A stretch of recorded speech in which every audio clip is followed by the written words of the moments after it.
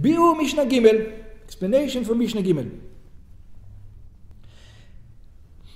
החל במשנה זו, the beginning from this משנה, ועד סוף פרקנו, until the end of chapter י' ב'. דנו המשניות בכותב שתי אותיות. We're going to deal with writing two letters. So we already discussed this, that the minimum measurement for writing is two letters. One letter is not enough. Two letters. שנמנה לעיל, we already explained, בין אבות המלאכות. הכותב שתי אותיות בשבת. Somebody who writes two letters on Shabbat. בין בימינו, בין בשמאלו. You don't have a problem with this, are you? Huh? It's a shinoi. Ben smolo is a shino, yumuno is not shino. So, you have a problem.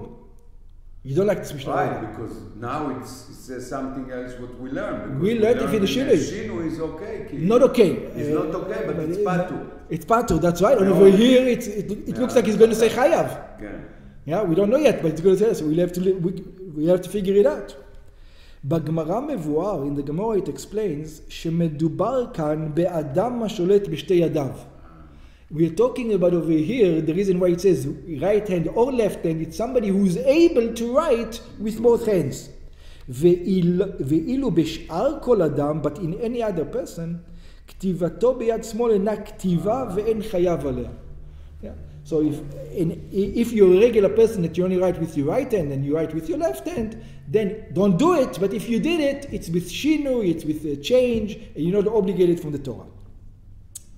Ben mishem echad, whether you wrote one letter, שכתב אותה האות פעמיים, כגון א' א' או ב' ב', for example, he wrote two A's or two B's, ויש מפרשים כמו כגון, there are some says that if you wrote Aleph Aleph, yeah, you're not obligated. The reason why you're not obligated if you wrote Aleph Aleph, because it doesn't mean anything. There's no meaning for it. But you only will be obligated if you write two letters that has some meaning behind. So for example, you'll be obligated if you wrote Gimel Gimel, because it's Gag, or Daled Daled, because it's Dad. But Aleph Aleph, some say you're not obligated because there's no meaning. And you need to write two letters. You only wrote one letter twice. And it doesn't have a meaning. כגון Gag, Dad, or Shesh, for example. כלומר ששתי האותיות הם תיבה שלמה. It needs to be a whole word. The reason why it tells you need two אותיות, because a word, the least amount of letters you can write a word is two letters. That's why you're obligated in two. Over here you didn't write a word, so you're not obligated, according to some opinion. Some opinion says no, I don't care. You wrote two letters, I don't care, same, different, whatever, has a meaning, doesn't have a meaning, you're obligated. עיין תוספות רבי עקיבא איגר, וכן פוסק הרמב"ם. And this is, by the way, the Rambam writes, that it needs to have a meaning. If it doesn't have a meaning, you're not obligated. בין משתי שמות, whether you write it from two alephs or two different letters. שתי אותיות שונות כגון אב או בג, אפילו אינם תיבה. Even, so over here it's like this. They don't make up a word. So over here, if you wrote Aleph Aleph, there's a machloket whether you're obligated. Okay. Some say you're obligated, some say you're not obligated. But if you wrote Aleph Gimel, which means nothing, everybody says you're obligated, even though it doesn't have a meaning. So how is it? Aleph Aleph don't have a meaning. That's right. Because it's the same letter. But Aleph Gimel, it's two different letters, then everybody says you're going to be obligated on that. Okay? There's no machloket in Aleph Gimel. Even though it doesn't have a meaning, like Aleph Aleph, you're still obligated.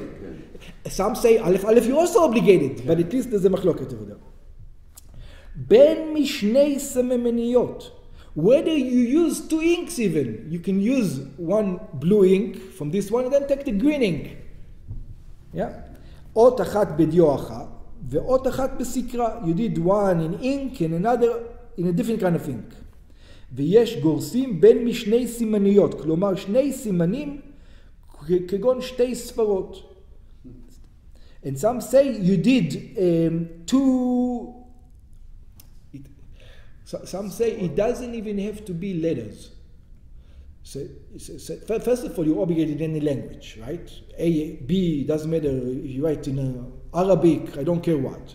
But besides that, some people say, what about if you didn't write a letter? You wrote a sign, whatever it was. It says, I don't care. You're also obligated. Signs are also emojis. I don't care. Or numbers. Or numbers. That's the example he gives. Okay. Or numbers. So it doesn't matter what. You made a sign, you did something, it's called writing. Don't tell me nobody uses it. I don't care if nobody uses it. If there's two and they're different. Because according to some opinions, if they're the same, maybe you're not obligated. בכל לשון, in any language, בכתב של כל אומה, in any language, חייב, you're obligated. בשוגג חטאת, if you did it by mistake, you be in a sin offering, ובמזיד מיתה, if you did it on purpose, you're obligated death penalty. אמר רבי יוסי says, לא חייבו שתי אותיות, אלא משום רושם. It says, Rabbi Yossi, where did they learn these two letters? He says, I'll tell you where they learned it. They learned it from the Mishkan, they learned it from the tabernacle. Where did they write in the tabernacle? רבי יוסי סובר, שאפילו לא כתב אותיות, אלא רשם שתי רשמים סתם. רבי יוסי thinks, I don't care, you made a small dot. A dot here or a circle there, I don't care what. הרי הוא חייב, you're obligated. He says, why? שכך היו כותבים על קרשי המשכן. It says they used to put up the tabernacle every night, right? And they wanted, because you know the beams. What do you mean every night? Every time they traveled, and they used to build. They built the tabernacle. Okay. So every time they built it, they have to put it up, and they wanted to put it up in such a way that it's the same way it was last time. So what did they do? On the beams, they made simanim, aleph. They wrote aleph over here, aleph over here. And they know this aleph goes together with aleph. Bet over here, bet over here. This bet goes together with this bet. Like today they sell you the do-it-yourself. Exactly like the do-it-yourself. That's right, exactly like that. Because why? Because the beams get, a little bit of an angle. And you want it there and you want it to stay there. That's right. הואיל והיו מפרקים את המשכן מחמת המסעות של מדבר, they used to take apart the tabernacle because they used to travel in the desert, היו רושמים סימן על הקרשים, they used to make sure that they know which beam goes where. לידע איזה הוא בן זוגו, to go which pair goes together, שלא יתחלף להם סדר הקרשים בהקמת המשכן, so that the beams are going to be in the same place when they erect the tabernacle. בשעת חנייתם, at the time that they are camping. והרי למדים מלאכות שבת ממלאכת המשכן, and we're learning the laws of Shabbat from the laws of the Mishkan. הרמב"ם מפרש, the Rambam writes, שלדעת רבי יוסי, הרושם הוא אב מלאכה בפני עצמו. According to Rabbi Yossi, there's two things. There's רושם and כותב. Two different things. And רושם is... רושם means any mark. Any mark. You marking it for זהו, רושם. You make a mark. Two dot here and two dot here is a רושם. Or let's take an example where, according to the first opinion, not Rabbi Yossi, you're not going to be obligated. You put on the wall a place that you want to hang a picture. So you put over here one and over there one. You put two marks. 2x. According to Rabbi Yossi, you're going to be obligated. According to the Tanakama, what do you want from me? I'm not obligated. That's the difference. It's not כותב. הרמב"ם מפרש, הרושם הוא אב מלאכה בפני עצמו, והכותב שתי אותיות בלבד, it says if you write two letters by themselves, אינו חייב אלא משום רושם. He says he's only obligated because of רושם, but not, maybe if it doesn't have a meaning, he's not going to be obligated because of כותב. Only if they have a meaning, I'm going to make you obligated because of כותב. Because of writing. And that consider רושם. Until it doesn't have a meaning. That's right. ברם ההלכה היא שהרושם תולדת הכותב הוא. But the halacha is not like that, that רושם is an offspring of the כותב. זה גם חייב. Yeah. אמר רבי, Rabbi said, ויש גורסים אמר רבי יהודה, according to some opinion in רבי יהודה said, מצינו שם קטן משם גדול. We find a small name from a big name. What does it mean? שחלק משם גדול הוא שם בפני עצמו. That a part of a big name is... Daniel can be done. Very good. Very good. No? I'm going to say my intention was to write Daniel. And I only wrote Dan. Am I obligated now to bring a sacrifice? Of course, שתי אותיות. מלאכת מחשבת. I intended to write Daniel. I didn't intend to write Dan. The ink finished. I was going to write Daniel. But still, החוק היבש that when once you do two letters, but you need intention. Here I didn't learn that you need intention. In all Malechet Shabbat, you need intention, right? That's the question. In all the works of Shabbat, you need... Over here, you had the intention to write Daniel and you wrote Dan. Oh. Because of this. So now... Maybe you're not obligated. It's a good question. That's right. מצינו שם קטן משם גדול. Okay. כגון שם משמעון. For example, somebody wrote Shin Mem, he intended to write Shimon. Veshmuel, Shem from Shmuel. Noach mi Nachor, he wanted to write Nachor and he wrote Noach. Dan mi Daniel, Gad mi Gadiel, for example. Tana זה בא להשמיענו, this Tana came to teach us. שאם נתכוון אדם לכתוב שמעון, you had the intention to write the whole name, Shimon. או Nachor, you had the intention to write the whole name, Nachor. וכיוצא בזה. ולא כתב אלא חלק ממנו. You only, the ink was finished. You had the intention to write the whole thing. There was no ink. And you only wrote כגון שתי האותיות הראשונות, שם או נוח. You only wrote the two first letters, וכדומה. אף על פי שלא נעשתה מחשבתו. Even though you didn't do what you intended, הואיל ואותם שתי האותיות שכתב הם שם בפני עצמו, since they have a meaning, you're obligated. But if they don't have any meaning, if you wrote, for example, Aryeh, Aleph Reish, you're good, because there is no meaning. You wrote Ram, you're in trouble. It has a meaning. You wrote Chana, you're in trouble. Chen has a meaning.